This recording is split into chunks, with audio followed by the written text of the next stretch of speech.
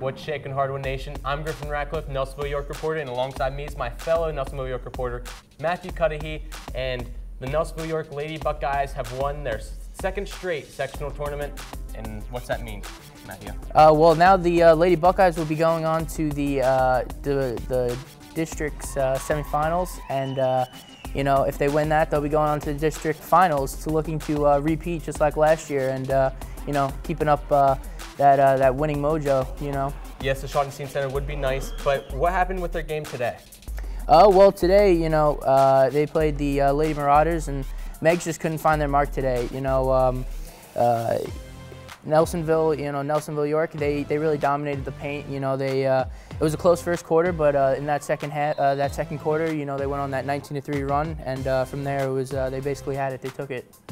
Yeah, Megs only shot 30%, and they just couldn't find open shots. And once they did find open shots, they really couldn't make them. And how did they do?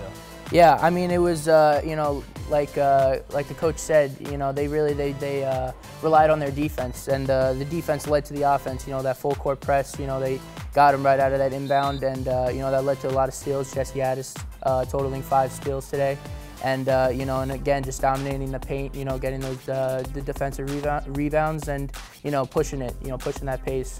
I thought that, you know, defensively we were able to kind of capitalize on some things they were trying to do offensively, and when you can allow your defense to let your offense work, I think that's what happened today. Yes, NY did have a lot of dominance throughout the game, but what really happened with Megs? Why couldn't they find their mark?